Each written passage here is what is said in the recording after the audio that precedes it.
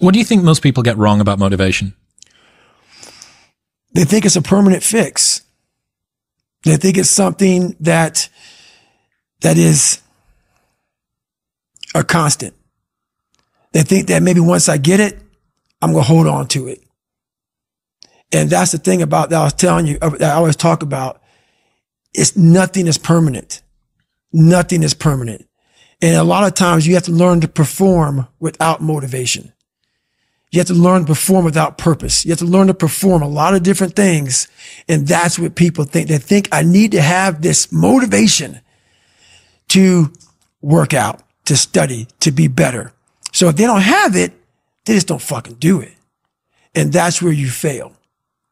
You have to learn to train your mind well beyond motivation. If you have motivation, that's great. That's some kindling to the fire.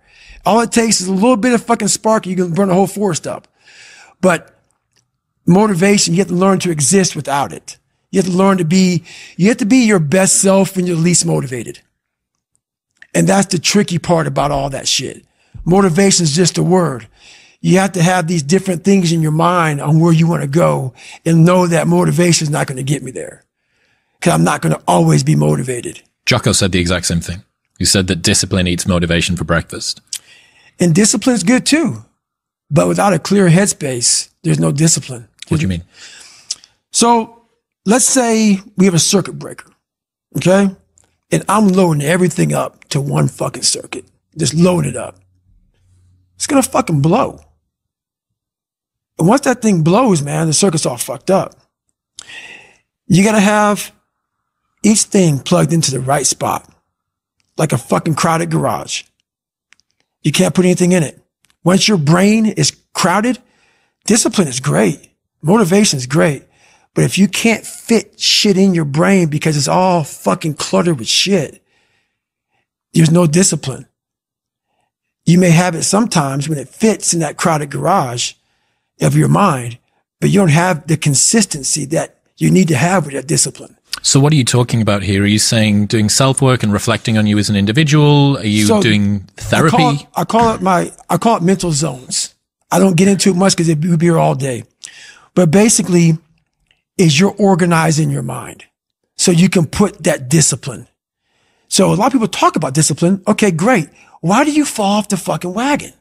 Why can't I continue with this routine? Going to the gym, being better, waking up early, eating the right foods.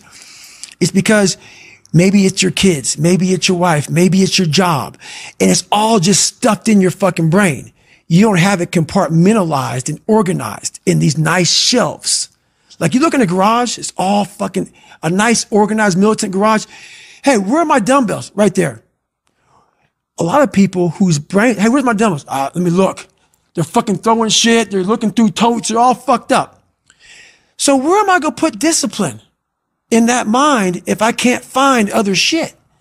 You got to be able to find all these different things in your mind. Oh, I can put discipline right there.